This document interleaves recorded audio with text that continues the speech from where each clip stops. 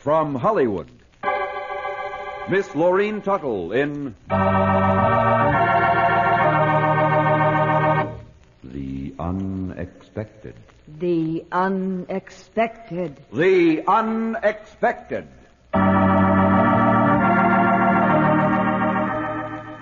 Life is filled with the unexpected. Romantic, tragic, and mysterious endings to our most ordinary actions. Dreams come true, or dreams are shattered by sudden twists of fate in The Unexpected.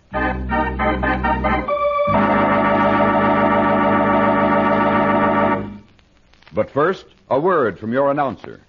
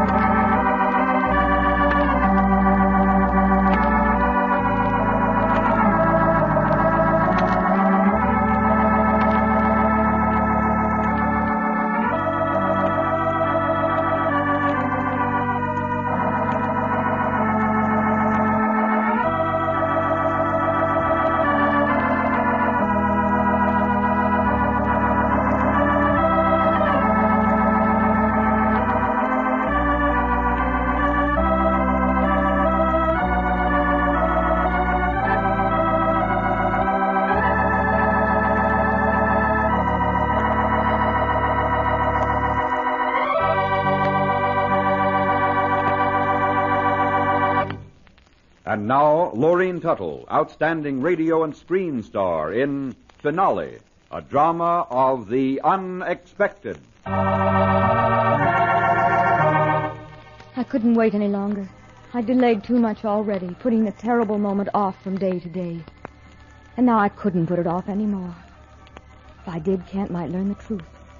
Someone might tell him. I thought it my duty to inform you, Mr. Fairfax. What? Mona's never mentioned it? No. The idea was unbearable. I'd have to do it myself. And soon. That afternoon was cold and black and unfriendly. I could feel the darkness closing in. Night was coming early. It pressed against my face, tighter and tighter, until I wanted to scream. Julie! Julie, come here. Hurry! Yes, mademoiselle. Is something wrong? No, of course not. I'm quite all right. Why shouldn't I be all right? I thought I heard you call. What? Oh, yes, I've decided to change my dress. I want to wear black. Black, mademoiselle? Yes, my black crepe. But don't argue with me, Julie. Do what I tell you. But I only thought that since you and Mr. Fairfax were going for a drive... I've changed my mind, that's all. I've just changed my mind. Oh, if I have to explain everything to you? Oh, why won't people ever let me live my own life?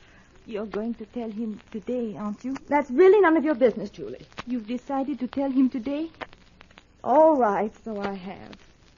There's no point in putting it off. You won't be cruel, will you, mademoiselle? I am never cruel, Julie. Unnecessarily. But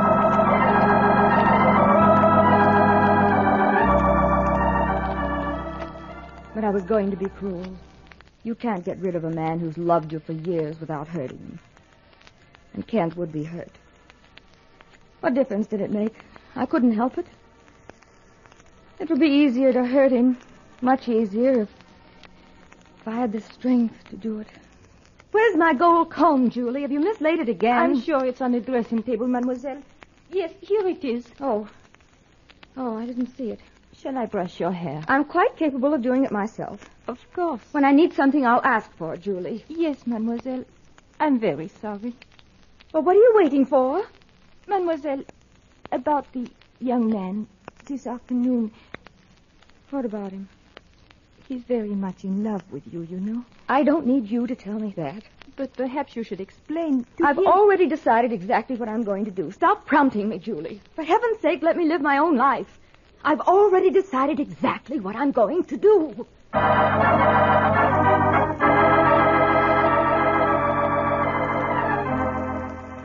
I finished putting on my makeup, but my hands were trembling. And I wasn't sure if I'd done it right. Perhaps I'd added a little too much rouge. I didn't know why, but I was nervous. Terribly nervous. I'd planned the whole thing so carefully. Nothing could go wrong. And yet I was frightened. What time is it, Julie? 4:15, mademoiselle. Oh. Now I want to be sure that everything is quite ready. Let's see. He'll come through the door bringing a box of candy or something equally useful. He'll set it on the little table and then...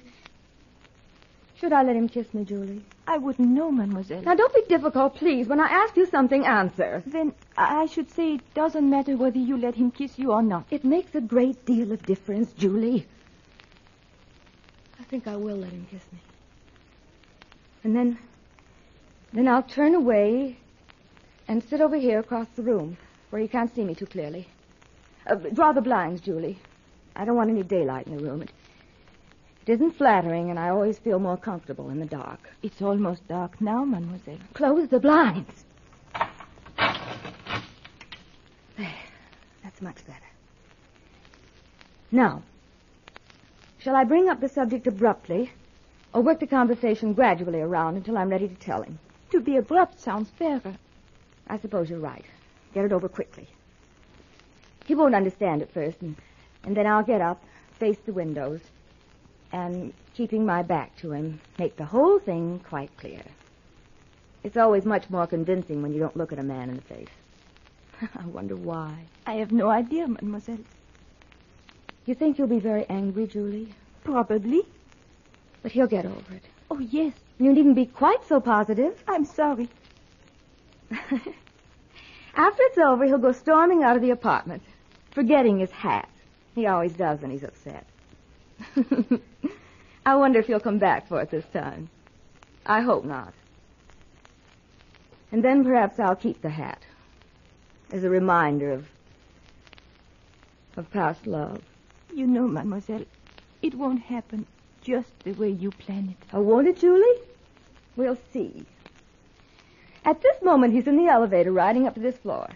The car stops, he steps out, mumbles something to the operator, and strides up the hall. Right now, he's taking off his hat and straightening his tie. And just a second, he'll ring the buzzer. Well, open the door, Julie. I'm quite ready for him. Quite ready.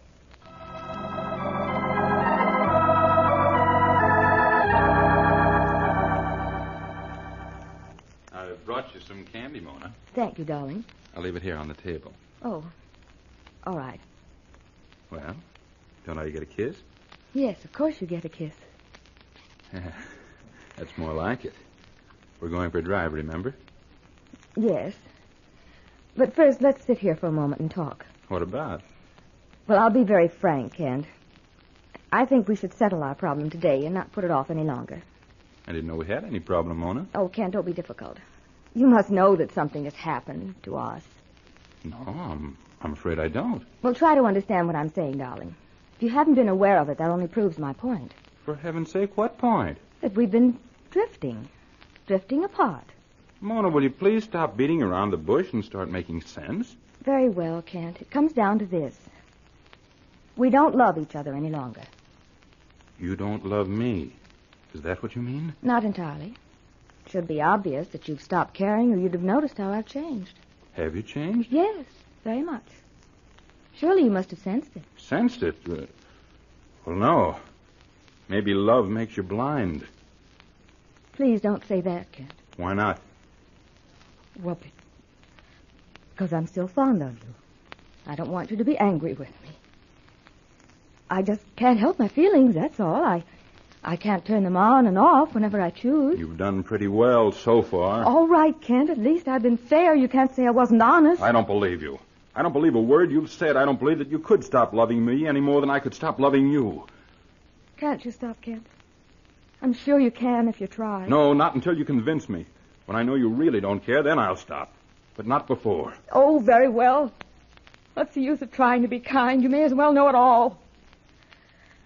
I'm leaving town tomorrow. I won't be back, ever. That's very sudden. Yes, it's quite sudden. But Arthur insisted. Arthur? You don't know him, Kent. I didn't myself until a week ago. He's very attractive and quite charming. And I'm going to marry him. Do you hear me, Kent? I'm going to marry him. I'm going to marry him. I heard you. Is he rich? Oh, Kent, that's very unkind. I want you to leave now. I won't let you talk to me that way. I won't let anyone talk to me that way. Sorry. But for your information, since it seems so important, Arthur is quite well-to-do. Then I'm sure you'll be happy together. I'm sure of it, too.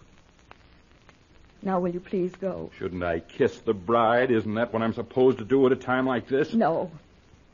Not until after the wedding. I don't think I'll be able to attend. Thanks just the same. Have fun, Mona. Always have fun. And live a wonderful life. And forget about me. I know that won't take much effort. Goodbye, Mona. And good luck. Can't you... You forgot your hat?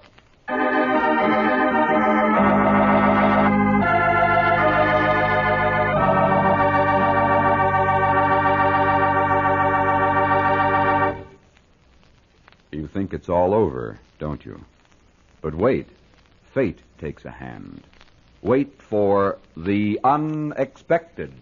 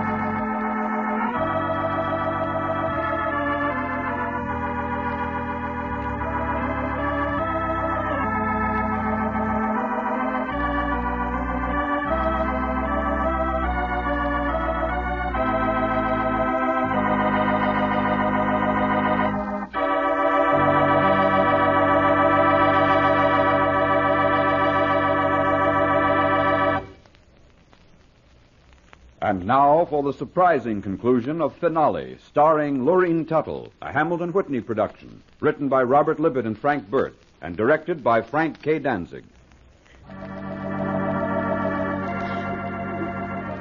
Oh, Ken. Ken, darling. Is everything all right, mademoiselle? Yes, Julie. Yes, everything's all right. And you were wrong. Wrong? It went just as I expected. Every detail. Then you didn't tell him the truth? I convinced him that we were through. That was enough of the truth. If you say so, mademoiselle. And now I'm going to my room for a few minutes. I'm very tired. We have a long trip ahead of us tomorrow. Can I help you, mademoiselle? No, thank you. No. You must have moved that chair, Julie. I'm sorry. I should have told you. Doesn't matter. I'll have to get used to bumping into furniture. I suppose in time I'll develop a sense of things being close to me. I'm sure you will. But until I do, I'll go barging around like a bull in a china shop. You'll need a lot of patience to put up with me, Julie. Now that I'm going to be blind.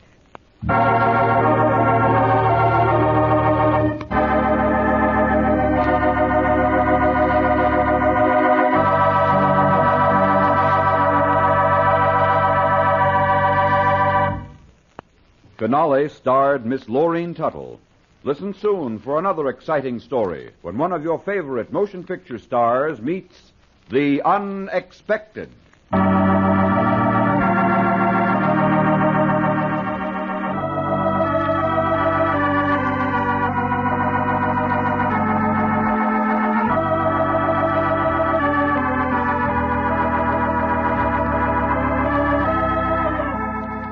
This program was transcribed in Hollywood.